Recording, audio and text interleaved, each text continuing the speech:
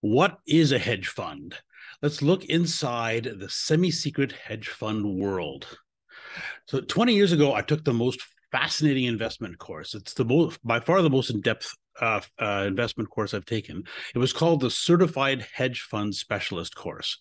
Um, and actually, I loved it so much. I actually worked like mad on it, really studied hard. I got the top mark in Canada. It was really cool. And what I learned from it is this entire hedge fund world is just so different from the rest of the investing world. It's so interesting, and there's so many interesting stories from it. So what I want to do is in this video is I want to give you a sense of what this world is like. You find it's completely different from the investing world you know. And there's a lot of interesting stories that you know that are all related to all this. So I'll give you some insight and some from my view as a growth focused fee for service financial planner, how I see this hedge fund world and how it can be useful for us. So, you've probably heard a lot of things about hedge funds. And the question is, are these true? Like, is it mostly rich people? Is that where they have their money? Are they all secret? Are they unregulated? Right. So, and there's been some major blowups. Why does that happen? Are they risky or not? So, and are they super complex? What kind of people manage hedge funds? So, we're going to talk about all that kind of stuff. And so, basically, videos about what is a hedge fund. I'll give you a look at the inside of it and what it really looks like from the inside. Should you invest in a hedge fund? And I'm going to talk about some, movies that and stories about hedge funds. And so we actually have, like, our clients have a hedge fund that's found by one of our portfolio managers. So I'll talk about why that is. So this is a really big topic. So this is just kind of an overview of it, and it's my view as a fee for service growth focused advisor, how I see it. That's what I'm going to give you from this. Okay, so what we're going to learn today is what is a hedge fund. The inside view of the semi-secret world of hedge funds. So what is a hedge fund? I'll give you an example of a hedge fund strategy, the pros and cons of hedge funds versus mutual funds and ETFs. Talk about the 12 categories of hedge fund strategies. You'll find it's super broad. Are they more risky or less risky than mutual funds and ETFs? I'll talking about some stories behind the major blow-ups and even some movies about hedge fund managers. You probably know these movies. And I'll give you the whole view of the inside the hedge fund world. Should you invest in one? And why do our clients have a hedge fund? So, all right. So first of all, what is a hedge fund? So now, you may think of this elaborate way to make a ton of money. What it actually is, it's mostly about steadier returns, not about higher returns. So you probably know the term hedge your bets. So hedge your bets is to, you're betting one way, but you're going to bet another way to in case that main bet goes wrong. That's kind of what hedge fund is. It's mostly about reducing risk, getting steadier returns, not about getting higher returns. So the other thing about it is, it's actually, a hedge fund is not really an specific investment. It's a strategy, not investment. So they buy stocks and bonds, and just like anything, just like you would in a mutual fund or ETF. However, they always have a strategy around it. So it's the strategy that makes it a hedge fund, not the actual investments they have. The big thing about it is that they look for, I'll give you a few terms to learn. One is alpha, which in the industry is used to mean the value that the manager adds to your rate of return. Okay. So with mutual funds, the saying is that with mutual funds and ETFs, it's 80% the market and 20% skill of the fund manager. With hedge funds, it's the opposite. It's the 80% skill, 20% the market. In fact, it matters. That's is a bit exaggerated, but that's kind of the thing. It's mainly skill and not the market. So, all right. So let me give you an example, and that's going to show it. So let's say that you think that, or the fund manager thinks that Bank of Montreal is going to do better than Royal Bank. Okay, so now what you can do with investments, so usually you're used to, you're probably familiar with buying shares of a company, but you can also do what's called selling short selling.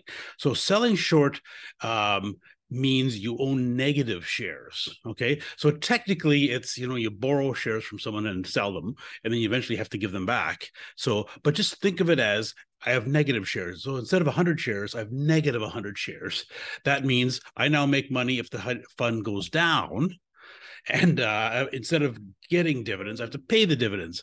So it's the opposite. Okay. So just think of it that way. So now I think Bank of Montreal is going to do better than Royal Bank. So I buy Bank of Montreal and I short Royal Bank, have negative shares of Royal Bank. Now, if I do this right and they're balanced, what happens is I make money in all markets as long as Bank of Montreal does better than Royal Bank. It doesn't matter if there's a market crash or the market takes off or what happens. The market itself has no effect. As long as I'm right about Bank of Montreal doing better than Royal Bank, well, I make money. Okay. So that's an example of a hedge fund strategy. And so see, it's entirely about the skill. Are you right that Bank of Montreal is going to do better than Royal Bank? If you're right, then you make money. So it's not about what happens in the market. That's just an example of a hedge fund strategy, but I want to show you how that actually works. So now let's talk about the advantages and disadvantages of a hedge fund versus, a mutual fund or ETF. So first of all, with a hedge fund, you can make money in up markets and down markets. Okay, they can make money in both ways. So, all right. So the manager is usually paid to outperform. So there's a performance fee. So he gets paid an extra amount. Typically, it's 20% above the index or above a hurdle rate or something like that. But the manager has a bonus to outperform. There's much wider investment options and strategies that's possible. You can do leverage within the fund to a certain extent, and it may not be affected by market volatility. Like pretty well all the strategies are less affected by market volatility. Almost all of them, and some are not. The market neutral fund is not affected at all by market volatility. And you know what? The cool thing is they actually have really in-depth risk management software. And they have tons of stats. So I've been to see when you go to due diligence on a hedge fund, they have this massive software with like 100 different statistics, and they're always looking at like not only the one strategy. Remember, so a fund may have many different strategies, and how do they all interact? And they have this really in-depth risk management that's usually part of it. So mutual funds and ETFs mostly just have standard deviation, just the basic, but it's far more in depth with hedge funds. So, and an example of it is, so this is an example just with a hedge fund, they usually show you monthly returns, not just 1, 3, and 5 year or calendar year. They actually show you the monthly returns. So if you look at this, you see this fund made money, most months. And if you look down the years, notice it's made money every single year. It's made money. Okay, so that's the kind of thing you can often see with a hedge fund is that they show you all these monthly returns because it's about consistency of returns, not about high returns most of the time. So now let's talk about disadvantages. So first of all, you may not get the market growth. So so a lot of people think, oh yeah, I'm immune to the market growth, so I can just make money if I'm skilled. But you know what? The market goes up most of the time. Like it typically doubles every 7 years. And so you're actually giving up all that market growth. So that's one disadvantage. They tend to have higher fees. So, a common one is, they call it 2 and 20. So the fund manager will charge 2% plus 20% above a benchmark or a hurdle rate or something like that. So the fees can tend to be higher. But, to some extent, it can make sense if you have a really skilled fund manager and it's a much harder method of investing. So it kind of makes sense that he's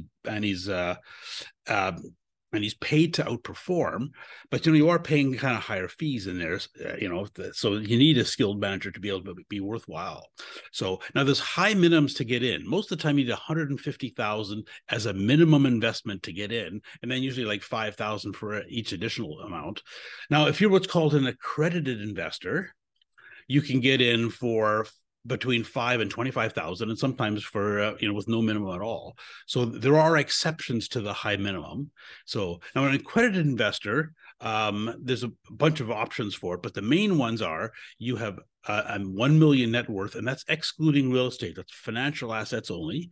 You have an income of 200,000 yourself the last 2 years, or family income, you and your spouse, of over 300,000. Or if you're a client of an independent portfolio manager. So our clients are all, we refer them to, like we do the financial planning as a fee-for-service planner, and then we refer them to independent portfolio managers so they can actually get into a hedge fund if that's what the portfolio manager chooses. So, all right. So now these independent portfolio managers, they are the only people in the investment world in Canada that have a fiduciary duty to do what's in your best interest. Okay, so that's part of what makes sense. It's part of why, because they have this fiduciary duty, that's why they have the ability to, you know, to put a hedge fund in your portfolio if that's what you want. And most fund managers, can't do that. So, hedge funds, another disadvantage is that they can often be hard to find. A lot of them don't publish stats. It's, you know, a lot of it's by word of mouth. So a lot of it is hard to find them or hard to get stats about them. So it's not like most of them are not on, you know, Morningstar that you can analyze them, or on the internet. You got to find the stats somehow. So they're also very complex and harder to understand. So remember, it's not an investment, it's a strategy. So you have to always understand the strategies on there. You know, if you saw the holdings of a hedge fund, you probably wouldn't know what it's doing, because no holding is there as a holding. Everything is in there because of strategy. Like, you know, for example, in the last example, you'd see that they have, they have Bank of Montreal and they're short Royal Bank, but you'd see them among a list of a whole bunch of other holdings. So you don't necessarily see that that's a specific strategy that they're doing. So the risk here is much less market risk and much more about the manager's skill. So, you know, I love Warren Buffett's statement. He says, risk is not knowing what you're doing. And it just really applies to hedge funds. It's really where the risk is. So the general recommendation that I have is don't buy these things without advice. Sometimes there's talk about making them available to the wider market with liquid alts or hedge fund notes or something. You got to be careful of this, because you're buying a complex strategy. And if you don't understand what the fund manager is doing, then don't buy it. You got to understand what it is and what the pros and cons of it are. So now there are 12 categories of hedge fund strategies, to give you a sense of what they are. So I'm going to quickly kind of go through these and tell you a little bit of story about each one so you see what they are, but I'll give you a sense of how wide of a world this all is. It's actually really, really cool when you see it. So this is 12. Some people say there's 14 or 16, but anyway, these are kind of the main ones from this. And so I'll tell you, so you can see, this is a little note. There's just little stories or interesting things that have happened in each of these areas that have actually, I want to just kind of give you a sense of what these are all like. So, all right. So the first one is options. All right. So first of all, before we can get into the strategy, you have to understand what an option is. So an option is an option to buy usually a share. So for example, a typical option is to buy 100 shares of a stock at a specific price before a certain date. Okay, so usually they're fairly short, 90 to 180 days. And so just to give you an example of what happens with an option. So let's say you pay $2 to buy an option, to buy 100 shares of a company. The stock is at $18 a share now, but your option is to buy it for $20 a share. Okay, so now if when the option expires, the price is below $20, your option is worthless, and you just lost your $2. Okay, but if it's above $20, you get that difference. So if it's at $22, then you can buy the share for 22 and so for 20 and sell for 22. You make $2 on it, and it costs you $2, so you break even. All right. So, but let's say the stock price leaps up to $30. So you now made a profit of $10 on an investment of only $2. So you made 500% on your money. So what's happening with a call option is, this kind of option is, you've got a leveraged gain, but also a high chance of losing 100% of your money. So the truth is, the vast majority of options actually expire worthless. All right. So now there's two kinds of options. There's call options, which are option to buy, and put options, which are option to sell. Now, remember, we also talked about short selling. So you can also short a call option and short a put option. So, like, so for example, if you short a call option, that it's not an option to sell. It's an option that someone else can buy your shares. Okay, so it's an option to sell, but the other guy has the option, not you. So, all right, so those are kind of the options. You got to kind of see how they work in a strategy. So now let's see what an option does in a strategy. So there are a bunch of different option strategies. You see these combine 2 or 3 or 4 different options, and butterfly strategies and something. But the most common one you've probably come across is the covered call option. Okay, now with every option strategy, you're gaining something and you're losing something. So you have to, when you get into the strategy, make sure you understand what are you getting from the strategy and what are you losing. Okay. So now, call option, it's leverage growth above the strike price, but 100% loss if it's not. Okay. So covered call option strategy, what you do is you sell an option, and you own the stock. So I own shares of a stock, and I also sell an option. Okay. An option to buy it. That means the person who I sell it to has the option to buy my stock at that price. So now I get a premium from this. So I collect $2. And so this is where this is done sometimes as a strategy is you just own a stock. And on top of that, you sell options every once in a while and you get these premiums. And if they don't take your stock away, you just keep collecting these extra premiums. So that's a income on top of what your stock makes. You still own the stock, right? So that's the interesting part of it. You're kind of getting steady income on top of owning the stock. All right. But now, so if in the same example, if the stock's at 18 and it's somebody can buy it from you at 20.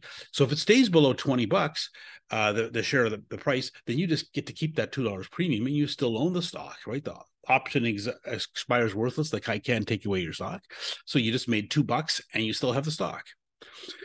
Now, if it rises, the share price rises above $20, then the other buyer is going to take away. He's going to buy your shares at $20. So basically, that's the maximum you could sell your share for, $20. Now, the interesting thing is that's not the worst thing because it was at $18. Now it's gone to 20. So you made a profit of $2 plus you got the $2 premium. So you just made $4, right? So you've still made some money. So now the thing is, if it drops, let's say the share price drops to $10, you still lose.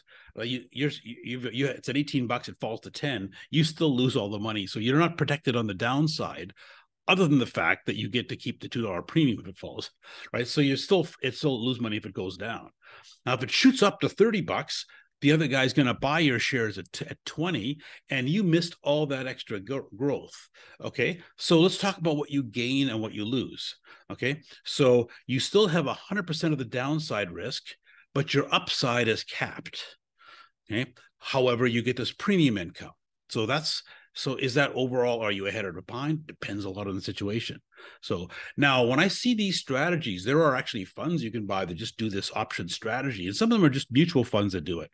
So usually they have lower returns long term than if they just had a regular equity fund. Yeah.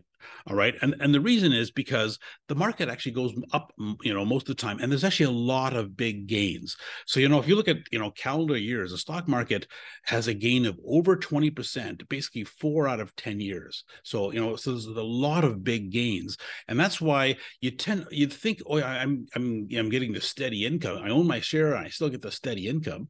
And if someone buys it away, I just buy the shares back and I still got the steady income. So you think you're doing well.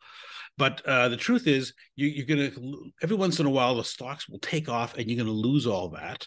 So in general, when I look at these option strategies or the covered call option funds, long term, they usually have lower returns than just a basic equity fund. But you get the steady income, but it's lower returns than in most cases. So, no. All right. So now what you're doing here is you're getting this lower income. And thing is that you want to think of getting a higher income. So there needs to be people would buy bonds to get a more steady. They're trying to get income out of it. So, but thing is, you need to get a high return, like an 8%. I've had a few videos on this that you need like an equity rate of return, like say 8% a year, in order to retire comfortably. So if you get a bit low return, like you've taken a more conservative investment, so most of the time these option-based strategies like this wouldn't give you a 5%. It'd be usually higher than that. This is what you get from a balanced portfolio. But my point is, if you're getting a too conservative of a return, so 5% per year may not sound like a bad rate of return, but if you're trying to invest, trying to retire, 30 years from now reasonably comfortably, you probably have to invest between 35 and 50% of your income if you're only getting a 5% rate of return, but only between 13 and 20%. Max your RSP, for example, if you're getting an equity rate of return. So it's why it's important to keep this, it's a fear-based mindset that often gets people to buy these hedge funds or things. And so it's better not to have that and stay with the growth, if you want to get the higher rate of return. All right, the next strategy is called merger arbitrage. So this is a strategy that tries to capitalize on the specific event, such as a merger, right, or a bankruptcy or a spinoff or something like that. So to give you an example of what it is, so company A is going to buy out company B at a certain price, and usually what happens is the company B rises up to that. Usually the offer is quite a bit higher than what it's currently trading at. It jumps up a ways, and by the final buyout day, the price is going to rise that amount. Okay, so it's, as long as the merger goes through, it's definitely going to go up to that amount. All right, so the idea is that you sell the buying company and you buy the company that's being bought. Okay, so then again, you've gone essentially market neutral, and this is when the merger goes through, you get the final price and you've made that bit of a profit. Okay, so what happens with this is you get a very high chance, as long as the deal goes through, you have a very high chance of getting a modest regular gain. Okay, so when I look at hedge funds, often I see the ones that have the best long-term rate of return are often these merger arbitrage ones. They'll look at they have a 10-year track record, and they've made money almost every single month, and they have made money every year, and they've averaged 15% a year for 10 years with no losses. It's usually a merger arbitrage. Okay, but what happens here is, and it's because they can always make a little bit steady on each one. All right. So part of what the fund manager has to do is they really have to study the buyout agreement and look at all the motivations of the underlying of the managers that run these two companies and make sure that goes through. Because the problem is, if the deal falls through for any reason, your company's going to collapse and you lose a bunch of money. And usually it's quite a bit. So the term used for it is picking up dimes in front of a steamroller. All right. So you just make a bit of money, steady, and all of a sudden, bam, you lose a whole bunch of it. And that's what I sometimes see with these. I think it's something people may not see with a hedge fund. Is you look at something that's got a 10-year track record, it's made money every single year, and it's steady, and then all of a sudden it loses 30% one year. You think, what the hell happened, right? And it's this kind of thing. It's because that's a bit of how the strategy works, and it's something you need to know that about the strategy. So right. So a lot of times, they have lawyers that are studying it, and they're really trying to make sure that this deal, the way it's written, is actually going to go through. So it's probably the most consistent of the hedge fund strategies. But what happens with it? Sometimes there just aren't a lot of deals. Like how well the funds do generally is mostly based on how many deals there are. All right. So when the market is strong, a lot of companies are buying each other out, and often they're using their shares to buy out another company because their shares have gone up. So you see a lot of mergers going on, and that's a really good time for merger arbitrage funds. And then often when it's down, you think that's the time when you should be buying these companies while they're down, but often companies have less to be less money or a share value to be able to trade in exchange for the new shares.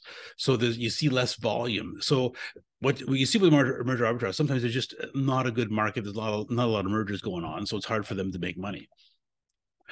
Hedge fund strategy number 3 is the market neutral strategy. So here is what you're trying to do is you're trying to own a bunch of stocks that all offset each other, so you have no market risk and still make money, trying to get a steady rate of return. So I'll tell you a story that this is about 20 years ago. I looked at a hedge fund. The fund manager was a guy named John Schmitz, and he was, possibly the smartest person I've ever met. He had a PhD, a super high IQ, and he had this really in-depth model. So he was buying a whole bunch of shares. They also short the same number of shares, so no market exposure, and he would make sure that it's sector neutral, same exposure to each sector, and beta neutral. Like, so beta is the degree of up and down it goes, so it's not like you're shorting higher risk or low risk stocks, right? And then his model, he studied what is moving the market at the moment. He had 120 factors that would move the market at the moment, so he's seeing what moves the market right now, and he's short everything, or like that he always market neutral. Plus, he had a deal with the broker, because he was doing a large volume, always buying and selling at the close. Like, so he only do a buy once a week on Friday at the close, which provided a lot of liquidity. So they actually paid him to do it. So his trading commissions was a revenue source. It actually made money for him. So that this is such a cool thing. He's got, what a great model that he's got. And you watched him for a while, and you know what happened with it is it ended up making, I don't know, like 2, 3, 4% rate of return. Like, it was a very steady but very low rate of return, not a lot more than a money market fund. And it's hard to kind of be able, when you're all market neutral like this, there's hardly basically no market risk, but it's also hard to make money at it. So it's a really intriguing kind of strategy. Like, you think if you could do it, like he actually looked at taking an S&P 500 ETF and clipping this on, so that way you always make 2 or 3 or 4% a year more than the index. So that's kind of a cool thought. So, but anyway, so that's what happened with equity market neutral. It's another one of the strategies. Strategy number 4 is called relative value, and it's when you have two securities that are not convertible to each other but related. So, for example, you have a holding company and that owns a bunch of companies, but you have underlying companies, and you buy one and sell another one. Another example is you can sometimes have the same share, the same stock is trading on 2 different stock exchanges. So it's on the Toronto Stock Exchange, but it's also on the New York Stock Exchange. And if the prices are a little bit different, you buy one and sell the other, and you just made a little bit of profit. So, and that's actually important for the market, right? It keeps the prices the same. You wonder why, when there's different stocks that are the same stock on different exchanges, is always the same price. And that's why there's people like this, they call it arbitrage. Arbitrage, you're betting against yourself in equal amounts. But because they do that, they actually help to keep liquidity in the market and keep the integrity of their prices. So now strategy number 5 is fixed income arbitrage. Okay, now this is kind of interesting. So now basically what you're doing is what we're trying to do before with stocks, but they're doing it with bonds. Okay, so you're thinking, well, bonds are less risky, and now we're just getting this, I'm finding different values between, the longer and shorter bonds, or bonds in different countries, and then I hedge for the currency difference. So there's, that's the kind of the strategy behind it. Okay, now you'd think it would be kind of cool, but the problem is that bonds don't have a low rate of return anyway, and now you're doing arbitrage. So the only way that you can make money on this really is if you do a lot of leverage with it. Okay, so now I've already had a video about the high risk of bonds, and people think bonds are not risky, but bonds actually have higher risk. They have, you can lose all your money plus the, currency effect of it. And the big one is inflation eats them up. So people, get mesmerized by, oh, it's an income thing, so therefore it's low risk. But bonds actually have, can have a pretty high risk of this.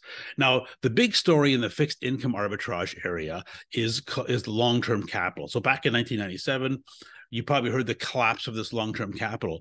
Now, long-term capital was, again, it was a fund that should have everything going for it. They had a bunch of the top PhDs and university professors and investment guys. Some of the most brilliant people in the investment industry had created this complex strategy. And because they were so sure of their strategy, they actually leveraged it 10,000 to 1. Now, part of it, they had to do it because it's bonds and they're not paying much. So but 10,000 to one. And they actually had, had started up with a good track record. Lots of people were investing their money in it. So, but then what happened is, there was the collapse of the Russian ruble that was the real killer for it. Now they had hedged for part of it, but they had, they thought it might fluctuate, but it actually collapsed. So it was part of it's emerging markets currency event going on at the time.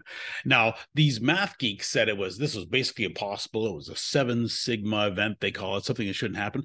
But it did happen, and they ended up losing most of their money. So again, it's a case of where it made steady, good rate of returns and brilliant people, and all of a sudden lost a bunch of money. So again, you have to understand what they're doing. And think of this thing is you think how you protect against this, because they were smart and they did know what they're doing, right? So what I find sometimes, it's just the really big hedge funds are the ones that tend to most likely blow up. Things often work better on a smaller scale. And it's often the really biggest one that's the one that blows up. So now, incidentally, another similar example that's not a hedge fund is, remember 2008, the subprime mortgage collapse. Again, so that was again a bond related. It was money market funds. So I remember being out there at the time, people were saying, "Oh yeah, you can get a money market fund that pays 6%." And I thought, it's not, and it's no risk. It's just government, it's all mortgage, it's all government. Don't worry, it's all guaranteed, and it's 6%. I was thinking, there's no way it pays 6% if there's no risk. So, and you know what? If I don't understand what the risk is, I'm not going to recommend it. And it turns out it was, these subprime mortgages. And again, math geeks had put tons of mortgages in a package, and they thought, well, it's because the package will be fine. Again, they called it a 7 sigma event when real estate collapsed, and they couldn't support all these mortgages. So, but that's a non-hedge fund example that was that's similar kind of to long-term capital, where they're taking a fixed income investment like a bond or money market fund and trying to make a ton of money on it with a math geek formula, and it kind of blows up. So strategy number 6 is convertible arbitrage. So now when there's a company will have stocks and have bonds, but there's actually all kinds of different parts of the capital structure of a company. So they can have convertible bonds, they can have warrants and options and preferred shares and convertible preferred shares, and sometimes even split payment where you only get the dividend or the growth of owning a share. There's all kinds of different versions of it. So now, convertible arbitrage takes one security is convertible into another. It looks for a mispricing of it. Okay. Now, this is where you need to learn the word derivative. Now, you probably heard of a derivative as some, fancy word, but really all it means, it's an investment that it gets its price from another investment. So, for example, convertible bond, you're just a bond and you're just getting interest. However, you have the option at any point to convert it into shares of that company at a certain price. So if the price that you can buy it at is way lower than what the price is actually at, this thing just trades like a bond. Okay, but if the price gets if the share price falls below it, and so your purchase price is above it, then this convertible bond is going to move just like the stock, because it goes up and down with it. Okay, so it's kind of interesting. Convertible bond can move like the stock, or it can move like the bond, depending on where the prices are. Okay, now convertible bond, what you do is you buy the bond and you sell the shares. Now remember, you can clear this out anytime by converting it at that price. Okay, so again, they're looking for, it makes sense if the price is out of whack. You can buy at a certain price. So, if it gets out of whack, for example, you can buy the convertible bond, sell it convert it to the stock, and then immediately sell it and make a profit. So that's the kind of strategy that, convertible arbitrage like that, when they find mispricings, they can make basically a guaranteed profit for just doing a couple of transactions. So convertible arbitrage is kind of an interesting strategy there. So generally with this convertible arbitrage, you get kind of a low, steady rate of return with it. And the biggest disadvantage of this strategy is there have been fewer and fewer convertible investments. There used to be a lot more convertible bonds there are now, and so there's just fewer and fewer of these. You can do them with warrants and options and futures that convert into the bond, but there's fewer of them. So often it's just hard to, and there's more people that are looking at mispricings, so it's harder to make money with this strategy now. So the first six strategies are all, we call them relative value. So they're usually trying to not have market risk, and you're comparing the different risk of similar investments. Okay. Then there's a few hedge fund strategies. We call them directional.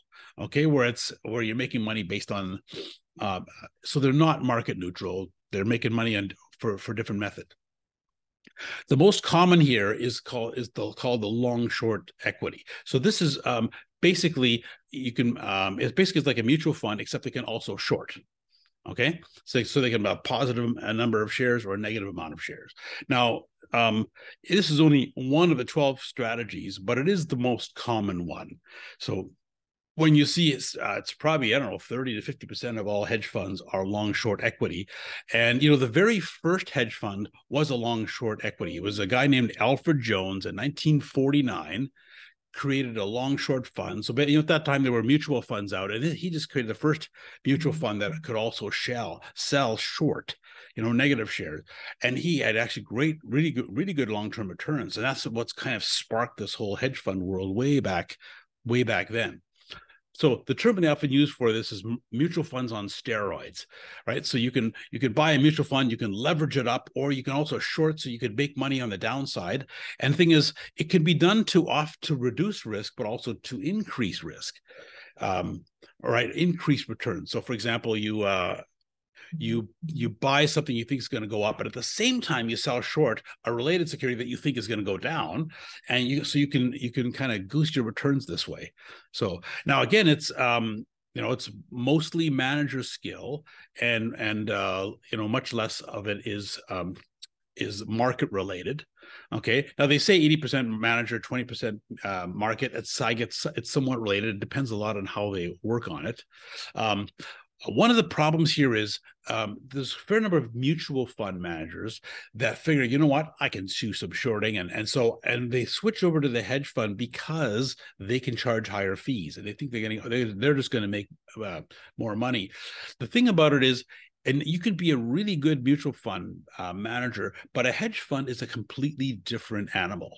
Okay, so and I'll explain to you in a minute why you can, short selling is much more risky than like having negative shares is more risky than having owning the shares, actually. So short selling is more risky than just owning the shares, and it's a completely different strategy, because you're not just trying to take care of the market and diversify. You're actually trying to make calls. So I see quite a few examples of really good mutual fund managers that become hedge fund managers, and they're just not that good at it.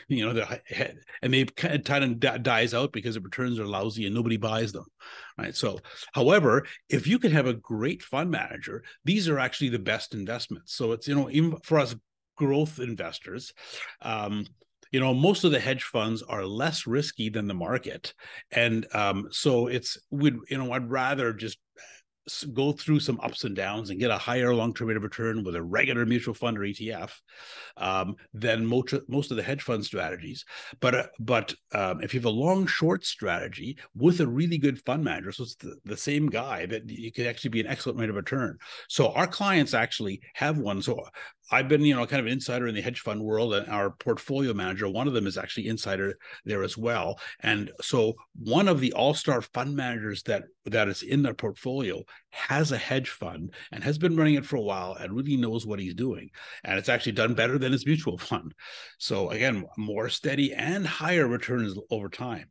So this can be the sweet spot where you get the highest long-term rate of return, but you really have to know your fund manager, right? So it's all about the fund manager skill. So this is often where you should look for the best ones, but make sure you know what the fund manager is and what he's doing. Okay, strategy number 8, the second directional one, is what's called short sellers. Okay, so these are interesting. So these are guys that just sell short. So basically all the stocks they have negative ownership of it, right? So they're betting on, what they're doing is they're betting on things that are going down.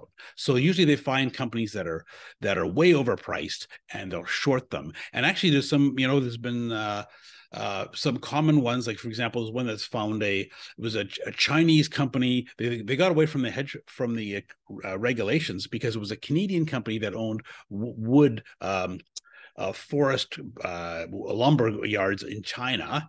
And because it was happening all in China, the Canadian regulators, and we have 13 regulators in Canada, nobody could find out about them. So as a hedge fund guy that actually identified that this was a scam, they didn't really own all this lumber, even though it was a Canadian stock that was doing well on Toronto Stock Exchange, but it was a scam. So I was a hedge fund manager will sometimes find a scam, and what they'll do is they'll sell it short, and then they'll publicize what they find out. And if it turns out to be true, they make money from it. So now, often they'll just take things that have gone into a bubble, it's funny, like a couple of years ago, Tesla had gotten really high, and a bunch of people were selling short Tesla because they thought it was too high. It's going to come down. And, it's a super risky game because here's what happens. So if you own a stock, if you just own a stock, the worst that can happen is you lose 100%, right? So it goes to zero, you lose 100%. That's the worst case. But if it goes up, you could make way more than 100%. You could make they call it a 10 bagger. You could make 1,000% if your share is worth 10 times what it starts with. Okay. So, and it's really, there's no limit to how high a stock can go. So now shorting is the opposite. So if you're negative shares, the most you can make is 100%, and yet you can lose an infinite amount. So if you short a company like Tesla, you think, oh, I think it's overvalued, so I'm going to short it. But it shoots up to 10 times its value. You've just lost. So you've lost 10 times your investment. So that's why short selling is way riskier than owning the shares. You really got to be careful with what happens. And if you're a short seller and you have it from a brokerage firm, you have to provide security based on how much it's worth. So you can, even though you still haven't sold your position, you can be required to come up with more and more money. You can kind of be forced out of it. So now the movie that you may have seen about this is called The Big Short. Okay. And I think a lot of people saw it and just saw it of a bunch of super cocky math geeks and just saw the story. But because I understand what short sellers are, I saw this really differently. So, most short sellers are actually they're kind of disagreeable, difficult people. They're usually arrogant math geeks, super smart, and they're the ones that they find something that the most investors think this the stock is going to go way up, and but they know better, and they're gonna sell it. And so it's this kind of personality is a lot of what the short sellers are. All right, so. Now, the interesting thing in that movie is you notice that a lot of them they had seen the subprime investments, and they realized, these things are way overvalued. There's a problem. There's a scam with them. So we're going to sell them short because we know they're going to collapse. Okay. Now, the thing is, in the end, they were right with a whole bunch of them so they would buy the ones with the most junk mortgages in them that they thought would collapse, and they'd sell them short, right? So if they collapse, they make money, and they were right which ones, and they did collapse. The problem is that in between they went up, and they kept having to come up with more and more money, and there were some big guys trying to prop up these things so that they couldn't make money, and so a lot of them actually were forced to sell their position before they could collect, before it actually went down. So even though they were right, they ended up losing money on it. So the line that is kind of interesting here is from John Maynard Keynes, one of the great economists from 100 years ago. His line was, "The market can stay irrational longer than you can stay solvent," and that sometimes applies to short sellers. So now, where you've seen short sellers more recently is some of these meme stocks. So a bunch of investors on or just do-it-yourselfers on Reddit. Would find out about a company. So the first one they got into was GameStop. So GameStop is, it's a video game store. I used to buy video games there.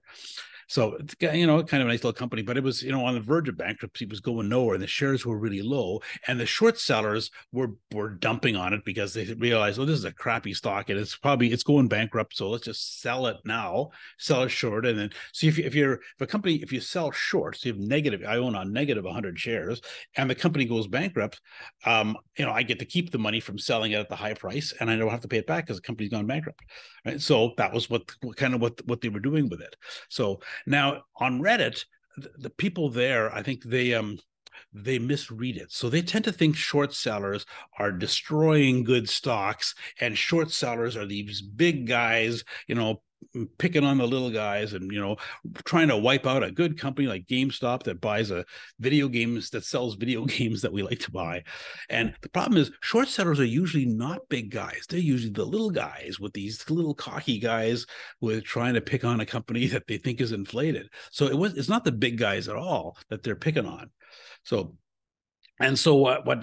so some of them actually got wiped out from this because they took a company like GameStop, and so a whole bunch of people just bought it.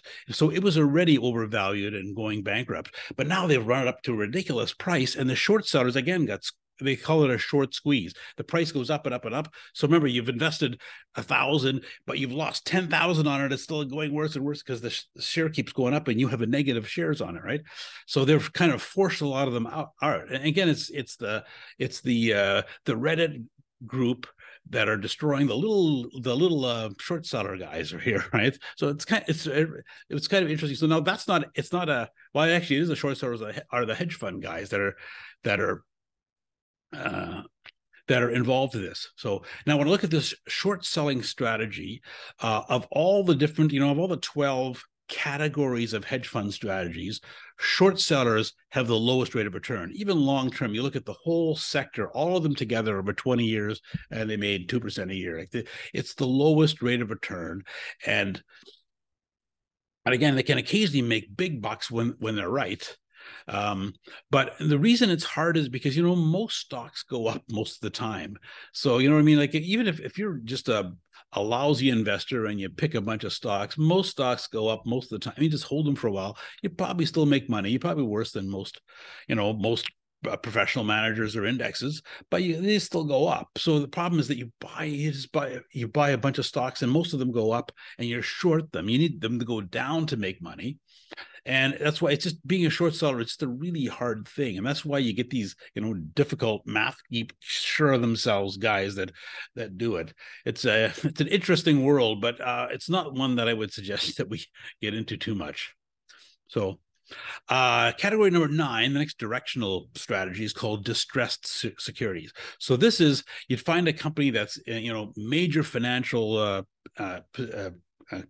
problems or about to go bankrupt or something like that, and you either usually what they do is they go in and buy it, make a little bit of money from it, or often what they do is they go in and make it viable, change the management, or maybe they take the company and split it into parts, bankrupt the ones that are no good, and make get the other ones going again. So they often take a company that's going nowhere or going bankrupt, and they turn it into one that's making money.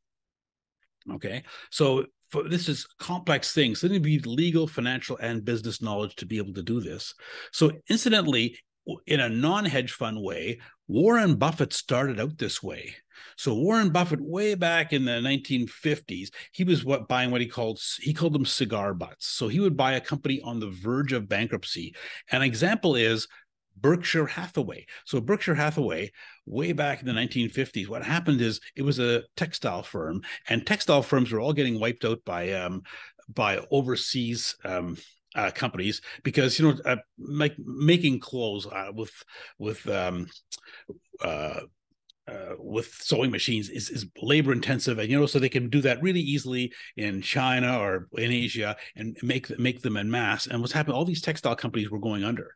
So Warren Buffett's idea with a cigar butt is, so cigar butt, you walk down the street and you see a little short cigar butt that someone's thrown out and it's tossed it on the street, and you pull it up and realize, what, I can get 3 more puffs out of this thing, right? So it's a cigar, but you get from next to nothing, but you get a little bit out of it. So his idea, Warren Buffett's idea was, he would take a company that is going bankrupt, but still making a profit, like making positive cash flow, but going under, or it has some assets. So they realize, what, it is going bankrupt, but I'm going to make money on it anyway. So that was what he did. And so Berkshire Hathaway was a company he bought thinking was going bankrupt, and because of, well, it was a complex thing, he didn't get what he wanted out of the management, ended up getting stuck owning the company, and then it's converted into his big holding company.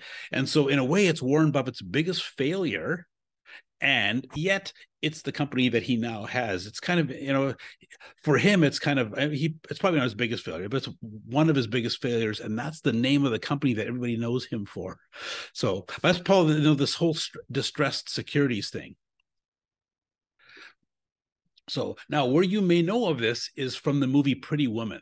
Okay, it was actually a really cool movie, nice romantic story. So Richard Gere, the hedge fund manager in that story, what he did as a business is he would go out and buy a company and then split it into 5 or 10 parts and sell them off. And he found if you sell the individual parts, you make more money on it. So that's what he did.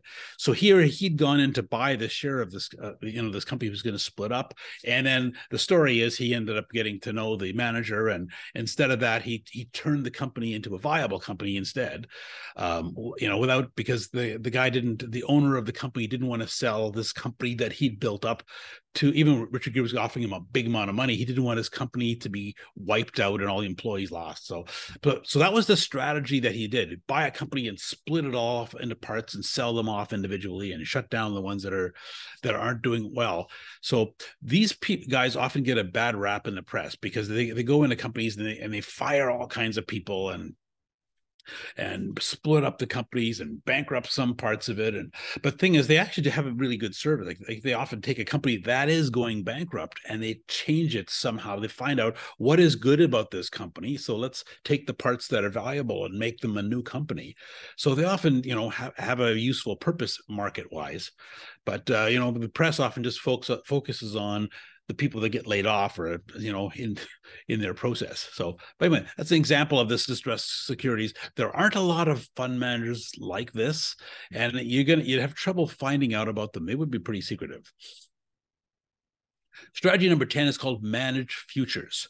Okay, so now a future is kind of like we talked about options before, except they're usually longer. They're 6 to 18 months, and again, it's to buy something in the future at a certain price. So it can be a currency, an index, a commodity, or an interest rate future. It can be different things. So, currency can be, I'm going to convert my Canadian dollars to US dollars at this price, in 6 months.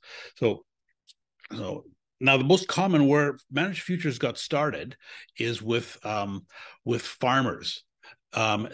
Trying to get their price. So they're planting this crop. And so the problem with the risk of farming is you plant your crop and you work at it all year. And then somehow right near the end of the year, for some reason, the price of that crop plunges and you lose money.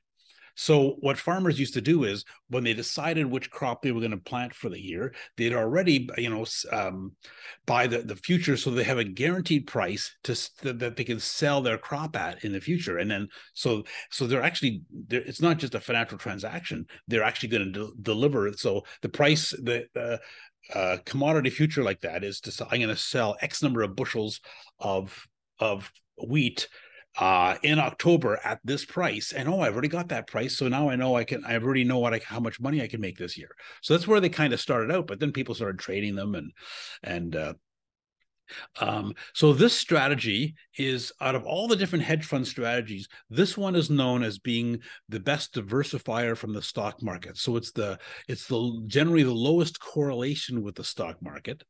And now the thing about it is kind of a market neutral one. So remember, when you're buying a future or an option, they don't generally go up. Like, there's no stocks go up over time. Futures and options are a zero sum game.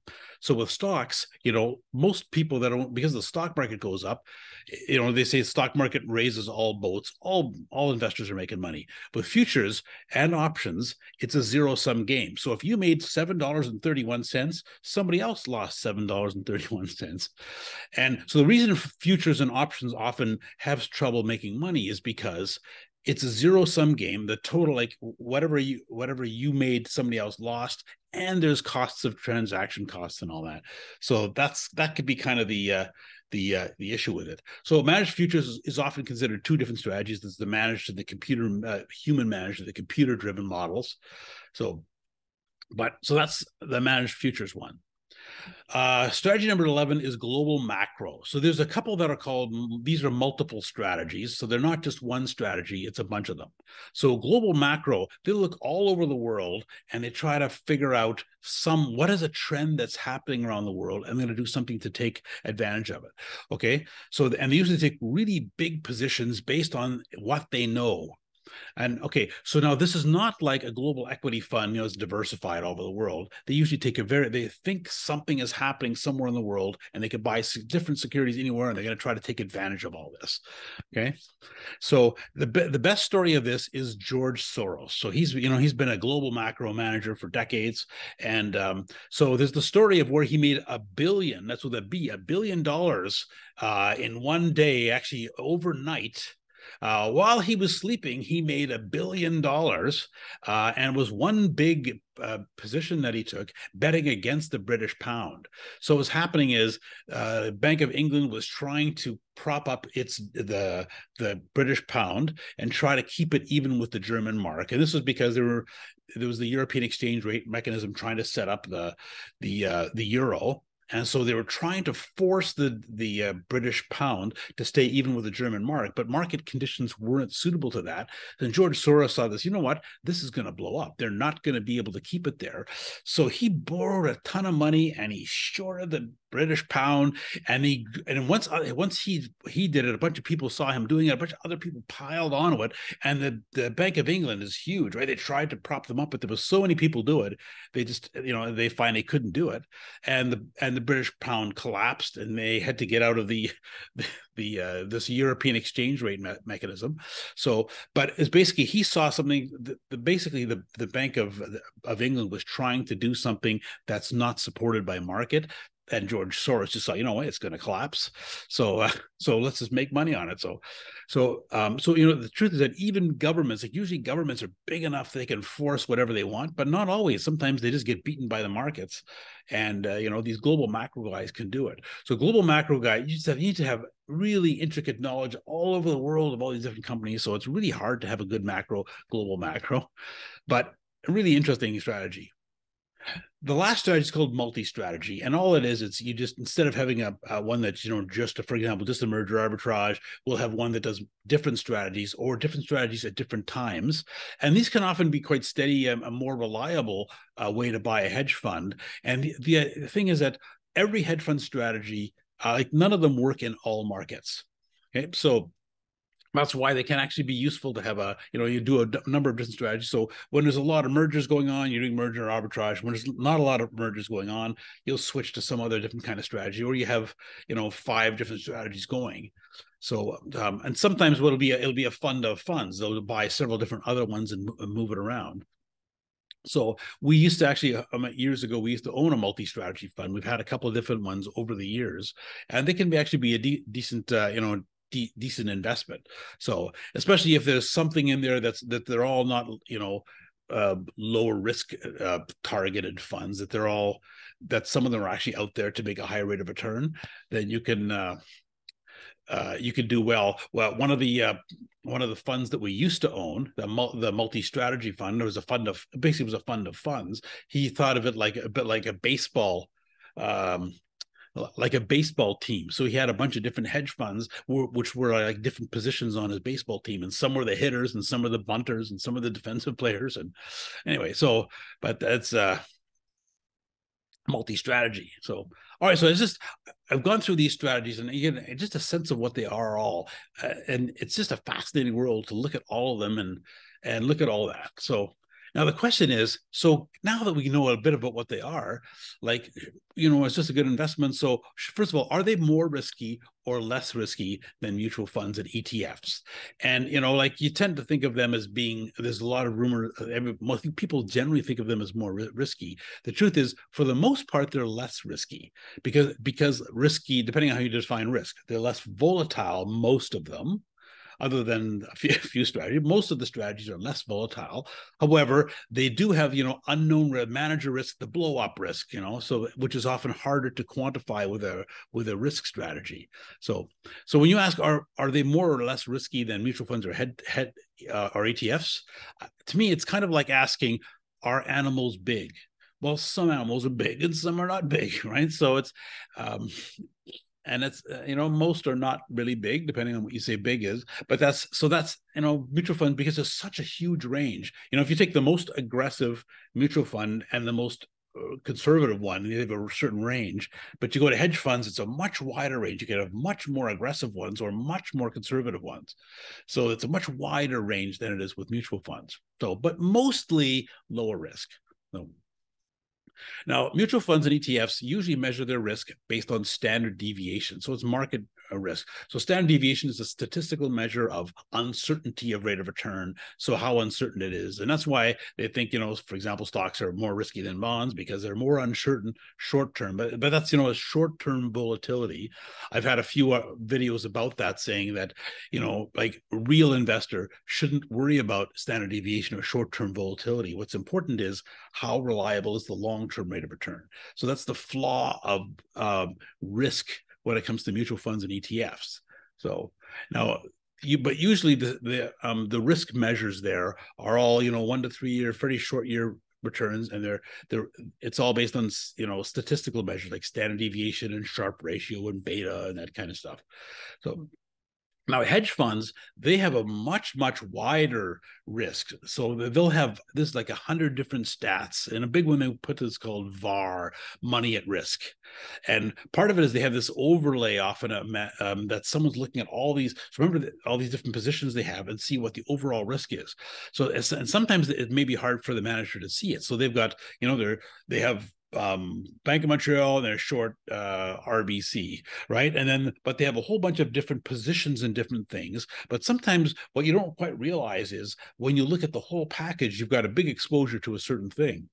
So they have really complex software that analyze the entire portfolio to see what the risk is. And for example, they have what they call stress testing.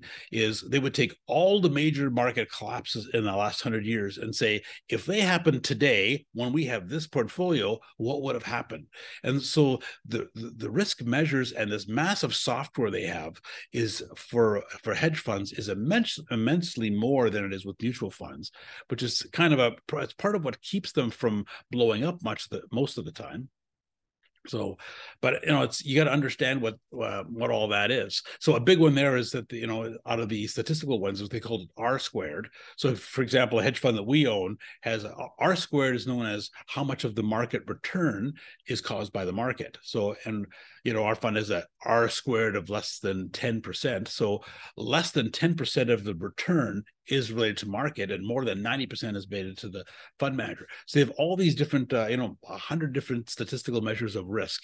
So, and they also look at a lot of different risks. So I just found a certain, a little risk, a list. So, for example, they can be capacity risk, event risk, counterparty risk, credit risk, data risk, fraud risk, lack of transparency risk, legal risk, leverage risk, liquidity risk, manager risk, market risk, model risk, operational risk, performance measurement risk, pricing risk, regulatory risk. So see, most of these risks, there isn't really a statistic to measure on them. So most of the risks of hedge funds are not actually measurable like that. You have to actually look at each of these areas and see, what the risk is related to it. So a lot of the risks are, they call them theoretical. They're not actually the real risks, but they're, what's the capacity risk? Like you have a strategy that works, but they won't work if it gets too big, right? And what if some big event happens, or so there's things that can go wrong, and that don't normally go wrong, but they could. So they're real risks. They call them theoretical because you don't really have a statistic like standard deviation that measures it. So now the interesting thing is they usually post monthly returns like the ones I showed you earlier. And you really have to do your manager due diligence. You got to go out and meet the fund manager. I'm going to give you a story about that in a minute. So again, most growth fund managers, most growth investors should just learn to have a high risk tolerance and forget about hedge funds and just take the higher up and down. Unless you get a really good fund manager. So, but the insight is that the best option for growth investors can be a long short manager that is a long short hedge fund manager that is an all-star fund manager. So you've got a great fund manager already Now you're getting someone that can also short and also has more tools available to them that can be the best possible investment. So, but mostly they're less risky, but again, broad range. Now, there have been a few major blowups, and there's interesting stories about them. So the largest and most marketed hedge funds tend to be the ones that blow up, which is interesting. You think that the big ones are safe, but they're usually the riskiest ones. So remember long-term capital, when it blew up in 1997 or 1998, it was the biggest hedge fund in the world with the smartest people ever, and it blew up, right? So now the one that people can mostly name is Bernie Madoff. Now the thing about it is, everybody thought of it as a hedge fund, but it's not. It was just a scam. So he never actually invested any of the money he had. He was not licensed. It was not actually an investment. It was just a plain old scam, like a Ponzi scheme, right? So that's all it was. So the interesting thing about that one that I found really interesting when you watch the story about it is that a whole bunch of rich and sophisticated people bought into it, and none of them did any due diligence. You know how I just said you need to do diligence? But none of them did any due diligence. And how do I know they didn't? Well, because he never invested a single thing. So if they did due diligence, they would have found out he owns nothing. But he was just a massive, master marketer. Got these people he made it hard. He tried to not make it. He made it elitist. Yeah, so most people couldn't buy in. Everybody thought, oh, they were lucky to get in. And what happened is a bunch of the big European banks and richest people in the world had bought shares of these things. When you look at who lost money on it, it's just a who's who of the rich and famous and huge banks and all that, and all of them, and even there were a bunch of hedge funds of funds that are again supposed to do research, but again, nobody did research. They all just kind of thought, well, those other smart people are buying it, so therefore it must be good. I don't do any due diligence on it. So that was kind of the story of it. It was a scam that people bought in because nobody did due diligence, and I can tell you, nobody that owned it did any due diligence on it. So, and the guy that called on it, if the movie was kind of interesting, it was actually an experienced hedge fund manager that looked at the strategy that Bernie Madoff claimed to be using, and the returns were just way too steady. So he basically made 10% every year, 10, 10, 10. Nothing makes steady returns like that. If it's the cost of getting a higher rate of return is that it fluctuates more, right? If you want a steady return, it's a low return. If you want a high return, it's more volatile. But here he just made 10, 10, 10. That's why everybody seemed to love it. It makes good money all the time. But for people that, this experienced guy that looked at it, he just says, there's no way you can have returns that steady. It's got to be faked. And it was, it was all made up. He never invested in any of it. There was no rate of return. It was entirely a scam. Okay, the Bernie Madoff story is not a hedge fund, but it's a lesson that hedge fund investors can learn, that you have to do your due diligence, and you have to know, you have to really understand what the manager's doing, or else you can get taken advantage of this way. And also, if the returns or the risk are too good to be real, they might be. So now the next interesting blow up was a company called Portis. So this was 2007. It was a hedge fund note. So a note, it was like a GIC, but it was invested in a hedge fund, and you get the return of the hedge fund. And the principal was guaranteed after 5 years. They had a method to be able to do that. And financial advisors were selling this like mad. It was a lot of it was sold here in Canada. And financial advisors sold it because it just paid the highest commissions and trader fees.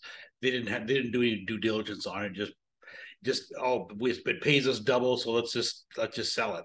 So now it ended up being a scam. However, for some weird, not a well-run scam, because investors ended up getting 95% of their money back on it in the end, which is kind of weird. Now, to me, it was fairly obvious that it was a scam from the beginning. So just starting to read up on it, like lots of people were talking about it, and people wanted to, like at our dealer, they wanted to be able to buy into it. But they had, so that the fund manager, to me, is as soon as I look at a hedge fund, I'm always looking at who's the fund manager. Is he a skilled fund manager? What's he doing, right? So they had said, they gave the name of a guy in New York who was the fund manager for it, and then that fund manager denied he was the fund manager. Well, what's going on here that he's denying it? So, and then they said, oh, the fund manager, it's this guy named Boaz Manor. So from our dealer, a group of us went down there. I went down there and got to meet him, personally. Just a couple of us in the room got to talk to him. And Boaz Manor he was like 23 with his baby face, and I thought, and he's got no experience. I thought, like, how could this be the fund manager? He doesn't know anything. So I thought, you know what, this is somebody's a kid who's a front. That's what I thought. That's all this is. So and and that's why I didn't see the manager of it. And also, when I looked at it, to me, it worked it out. It wasn't a viable business model for the company running it. They were paying such high commissions that they were, more than their fees, more than all their fees were being paid out in commission. So how can they even make money doing this? It's got to be a scam. It doesn't make any sense to me. So, and in the end, this Boaz Manor apparently converted money into diamonds and then eventually fled to Israel. But he did eventually get arrested, and people got their money back, most of it. It's kind of weird. But from looking at it, the best I could say to our dealer from my due diligence on it was, it's possible it's not a scam. That's all I could say. When I asked them all about, you guys don't have a viable business model, they said, well, we're just running this first 5 years as a loss leader to get a whole bunch of assets, and then we're going to make more money in later on. But anyway, it's a weird story. It blew up. Again, nobody did the due diligence on it, and it just kind of blew up. So, but it was, to me, as for people who understand it, clearly it was a scam. So then there was another one called North Shield in 2005. Again, this was probably the biggest hedge fund in Canada at the time. So it was a multi-strategy fund that invested in many different methods, and actually they had gotten to be huge. They had almost a 20-year very solid, steady record on there. So it looked like actually a really good thing. So I went down to do the due diligence on it. And so I met with the risk manager, and we look at it. They had this complex software. They ran it. They were doing all the right things from the risk point of view. And, they seemed to know exactly what they were doing, how these different strategies. So it kind of seemed to work out. Now, as luck would have it, I had my wife along, who's was a top Dale Carnegie instructor, a personal coach, and she was a business partner with me. So we met the fund manager. His name is John Xanthadaxis, and my wife just didn't like him. He was so there was a word called hubris, which is the thing to watch out for. As a manager of hubris, it's when they think they're good, when they think they're God. So he had this like expensive suit, and he was looking down on us, down his nose at us, and just like a real snob. There were lots of rumors that the company was buying all these office buildings nearby, and so suddenly I just got this uncomfortable feeling. And it was just because he was such a cocky guy. It was a perfect example of hubris, and the thing blew up. Now, this was one that was not originally a scam. It was a good run company, but it got to be too big. So sometimes you try to understand what actually happened on. So it wasn't actually a scam. It was a properly run company, at least not originally. However, when it blew up, investors lost almost all their money. They only got between 6 and 9% of their money. Almost all of it was lost. And considering the last, the Portis was a scam and they got 95% back, this one wasn't a scam and yet they got hardly anything back. And I think what happened is, once he got to be too cocky, I think it turned into a scam. That's my working theory on what happened. And he started using it to buy up his own stuff and funneling money out of it. And his story, the fund manager still claims he was innocent and said one company that they invested in sued them and ended up getting most of the money. And that's why investors lost money. Anyway, kind of a weird story. But so the lesson here to watch out for is watch out for hubris in fund managers. It's a big warning sign. It's when the fund manager gets so cocky and the markets tend to be humbling to people, because no matter how brilliant you are, you're never right all the time. And it's when you think you're just, smarter than God, that's when people should stay away, So Now there is a thing, there is a risk that's with hedge funds that you don't necessarily get with other with regular mutual funds. It's called counterparty risk, and it's because every trade, everything you own is held. There's an intermediary that makes the trade happen. So if you're buying, an option or you're something or selling short, you buy it from this intermediary who sells it to the other company, right? So there's always a company that's being able to do that, and also all of your stocks and holdings and options and short positions are all held by a specific broker that a specialized broker that does it for hedge funds. Now, so the interesting thing here is the biggest in 2008 when we had the collapse, the Fed in the States let there's a bunch of the big banks that were having financial difficulties, and they let Lehman Brothers go bankrupt, and that ended up being a huge mistake. And specifically because it was Lehman Brothers. So Lehman Brothers was this counterparty, the back office for the bulk of the hedge funds in the US. And so when they went bankrupt, it wasn't just a bank, it was the biggest. So all these hedge funds with all this tons of trading all over the States got all sucked into it. And it was Lehman Brothers collapse that really made it a really big collapse. So that's the counterparty risk. Because usually the counterparty is a big bank and is solid, but occasionally that can be in this case that was actually the big problem. So all right, so that's kind of some of the interesting stories of the breakups. So let's just talk about the inside of the hedge fund world. So first of all, is it rich people that have most of their money there? And actually, the truth is, rich people have most of their money in stocks and bonds and real estate and things. However, the hedge fund world is mostly rich people, and you have to have it's a high minimum to get in. For most people, you have to be a accredited investor or a sophisticated investor in a specific definition for them. Now, remember, so if you're working with these independent portfolio managers with a fiduciary duty, you can get past that, and anybody can buy them if their portfolio manager buys it for them. But it is mostly the big rich people that tend to buy them, and they're targeted for rich people. So, and remember, so mostly about steadier returns and not higher rate of return. So on average, returns are lower than what the stock market does. However, it's funny, when you talk to a lot of rich people, what a lot of them will often tell you is that they're not really interested in making money. They just want to protect the money they have. They say, look, I'm already rich. I don't need a good rate of return. I just don't want to lose it. So they go to a strategy like this where they think I'm getting more steady rate of return. There's a perception that rich people are doing it and they're making huge returns. What the actual thing is, rich people are doing it, but they're generally making lower returns than us, the regular people that invest in, mutual funds and ETFs and the stock market, and to get the stock market level return. So another question is, are they secret? And yeah, to some extent they are. I call them semi-secret. So quite a few of them just sell by word of mouth. And part of it is if you get, some of these strategies don't work if they get too big. So they just sell to a few of their friends and a few people that they get to know, and they don't let it get any bigger. And it's just only sold by word of mouth. So it's hard even to find out about them and who they even are and what their rate of returns are and stuff.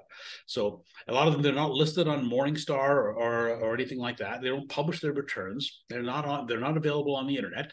So now there are some specific hedge fund industry papers like the Canadian Hedge Watch, where you can see it's a magazine that you can subscribe to and get a list of the different hedge funds. There's also industry conferences. The biggest one's called the World Alternative Investment Summit of Canada, WAISC.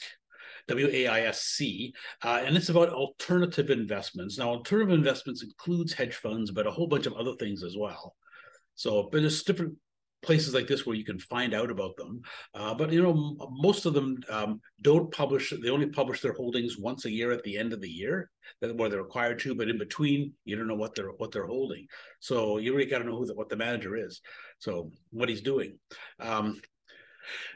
So many can make good returns with a modest amount of money, but not with a lot of money. And that's why they intentionally don't get too big, and that's why they don't market much. And sometimes that's why it's the ones that the really big hedge funds that do lots of marketing are often the most likely to be a scam. So, and I think quite a bit of it also is because, see, a lot of the risks are theoretical. There are all things you can't, theoretical is, and you can't put a financial statistic on it. The regulators are also trying to keep it away from the average person. Some of that is them, holding us back, but some of them also, the average person shouldn't be buying into these because these are sophisticated. You really have to know what you're doing with them. So, now, are they unregulated? Not really. So it's a lower regulation. So they're sold through what's called offering memorandum instead of prospectus. So the regulation is quite a bit lower, but they're still regulated. In general, still rules that they have to follow.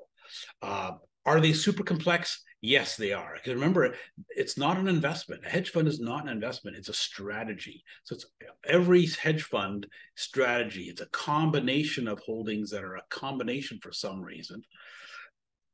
So that's why it's hard to look at them. And you know what? If you look at the portfolio, you probably wouldn't understand what it is because they have all these different holdings. They own some and they're short a bunch of other things. You think, what are they doing? And you realize, well, that one and this one over here, these two are a pair that make this strategy. And these other ones are a strategy that make this. So it's really hard to understand. Even if you saw the portfolio, a lot of times you wouldn't know what the heck they're doing from it. You really got to, understand the strategy. You have to understand the strategy. And then once you understand the strategy, often you understand what the benefits and the risks of that strategy are. And then you got to get to know the fund manager and how good is he at doing this kind of thing. So, now, what kind of people manage hedge funds? So some of them are just former mutual fund managers, and most of them are just kind of run-of-the-mill. Not, they may be good mutual fund managers. There's usually the better mutual fund managers, but the bulk of them aren't very good at being a hedge fund. It's a different skill, but the odd one is, and that's maybe the best choice. A lot of these various strategies, other than the long short, a lot of the other sophisticated arbitrage strategies, it's really sophisticated people running these things. So maybe a lot of math geeks, the short sellers especially, are kind of these arrogant super math geeks. But so, that's kind of the people that are involved in there. It's a lot of it is a sophisticated group that's marketing to the wealthy people, and they keep things pretty quiet and among their buddies, and you can only find out in certain conferences or certain things.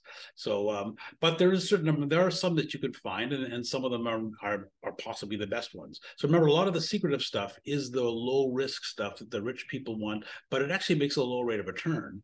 And so if you have the risk tolerance, you don't actually need to be able to do that. Okay, so now should you invest in a hedge fund? So remember, a lot of a hedge fund is about having a steady rate of return.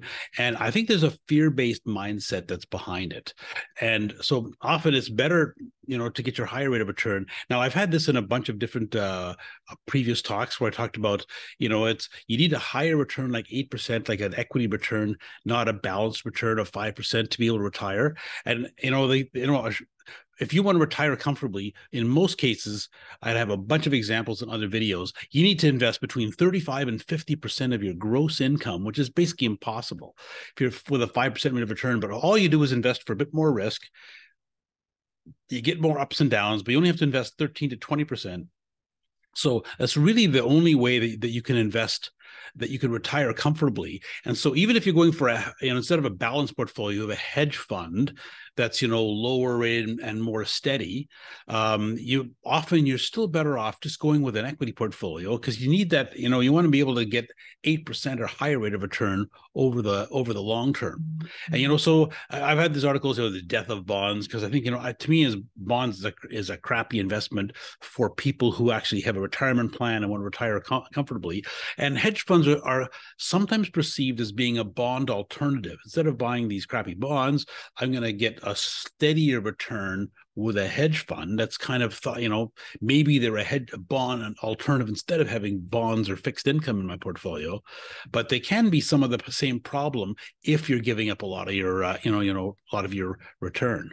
So now, the way to be able to work with equities are going to have more ups and downs short term, but its risk tolerance is a learned skill, right? Basically it's the ability to do nothing when your investments go down, and you know what, the stock market has reliably bounced back from 100% of declines 90% of the time within a year or two. So you're much, and the returns are quite reliable as a long-term rate of return. So you can just learn to understand what stocks do. And for example, compared to bonds, so this is a standard deviation which shows risk. So stocks are more risky. Standard deviation is uncertainty of returns. So stocks are more risky for 1, 2, and 5-year periods, but they're actually more predictable, less risky than bonds over 20 and 30-year periods after inflation. So they are reliable long term. So it's important to have this growth mindset. And if you do, you may dismiss most of the hedge fund world as they're just trying to get a steady return, but they're not actually trying to give me the return that I need to be able to retire comfortably. So with a growth mindset, you think long term, you just do things differently. And that equities are reliable long term, not short term, but they are reliable long term. Nobody knows what the markets are going to do this year or any short term period, but long term is obvious. So based on any period in the modern stock market, 25 years later, the market's between 7 and 17 times higher. So it's just a reliable thing. So rather than trying to get a lower, more steady return, why not just embrace the ups and downs, be confident in the market long term, and just get a higher rate of return and retire more comfortably that way? This is another way of looking at it. So this is from 1800, 220 years of returns. And notice the stocks, how steady the returns are long term, much more steady than bonds. So, and here again, 25-year periods of time with the S&P 500. Notice every 25-year return is at a good rate of return. And the modern stock market, which starts around here, 1930s, 25 years ending in the 50s, the worst rate of return has been about 8% a year. So the market is reliable as a long-term investment. Why do we need to go to hedge funds, to have a more steady rate of return when we can just learn to live with the ups and downs? But if you can't live with the ups and downs, then I would suggest a hedge fund is probably better choice than having a balanced portfolio and fixed income. A hedge fund is a better way to get a steadier rate of return, but you need advice to be able to understand the fund manager. So should you invest in a hedge fund? Most are too low a return to retire comfortably. The long short ones are like a mutual fund on steroids, and they can be the best choice if you have a hedge fund with an all-star fund manager. That can be the single best choice in the hedge fund world. And that can even be better than anything in the mutual fund or ETF world if you get a hedge fund with an all-star fund manager. So now, again, our portfolio manager does own one. He's also like an insider in the hedge fund world, knows a bunch of the hedge funds. And so we have one at the moment that's within our portfolio, and they may or may not be in the future. We may add them, but this fund manager has actually done. He also manages a mutual fund, has done better than his mutual fund. So that can be the really good way to get into the hedge fund world, is to get an all-star fund manager managing a long-short hedge fund. So, and I remember, if you're with an independent portfolio manager, you're automatically considered an accredited investor if you're buying one of his standard portfolios. So that way you can, he's got a fiduciary duty to do what's in your best interest. And this is a way that you can get into it without having to, put 150,000 in one fund or something. So now the advice is only invest with hedge funds if you have a knowledgeable advisor. Remember, this is a strategy, not an investment. It's all dependent upon the manager's skill. You have to understand what's going on. It's much more complicated to understand that than with the mutual fund or hedge or ETF or the market. These are more complicated, and if you don't understand what you're doing no due diligence, you can make the mistake of that the people in with Bernie Madoff did, where they invested because all these other smart people did, and but nobody did their due diligence on it. So only invest with them if you're an expert or you're working with an expert who's advising you on them. All right, so what we learned today is, what is a hedge fund, the inside secret world. We learned what is a hedge fund. I gave you an example of it. We talked about the pros and cons of hedge funds versus, mutual funds and ETFs. We looked at 12 different categories of hedge fund strategies. Are they more risky or less risky than mutual funds and ETFs? There was some interesting stories about the major blowups, and we talked about the movies that are the hedge fund world. So lots of stories in this area. So it's a really neat very broad area. And I just gave you a view of the inside, what the hedge fund world is like. Should you invest in a hedge fund, and why do our clients have one? So thanks a lot for listening. My name is Ed Rempel. My blog is Unconventional Wisdom. It's the #1 blog in Canada for a financial planner. I'll also have a YouTube channel, and I'm about to launch a podcast. Stay tuned for that. If you're interested in talking with us, just go to my blog. It's www.edrempel.com. Hit contact, and you can request a free 30-minute consultation. That's just to find out what you're looking for and whether we're a fit to work together. And if you subscribe to my blog and podcast, and also the podcast that's coming up, or a YouTube channel, all that means is you get my new article or video or podcast sent to you automatically to your email every Thursday. I'm trying to do one every Thursday. Thanks a lot for listening, and we'll see you next week.